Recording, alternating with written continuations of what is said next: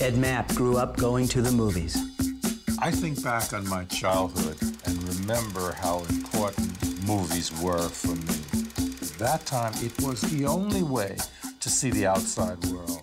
Ed decided to be a professor, an expert on the impact of the media. Today, you have television.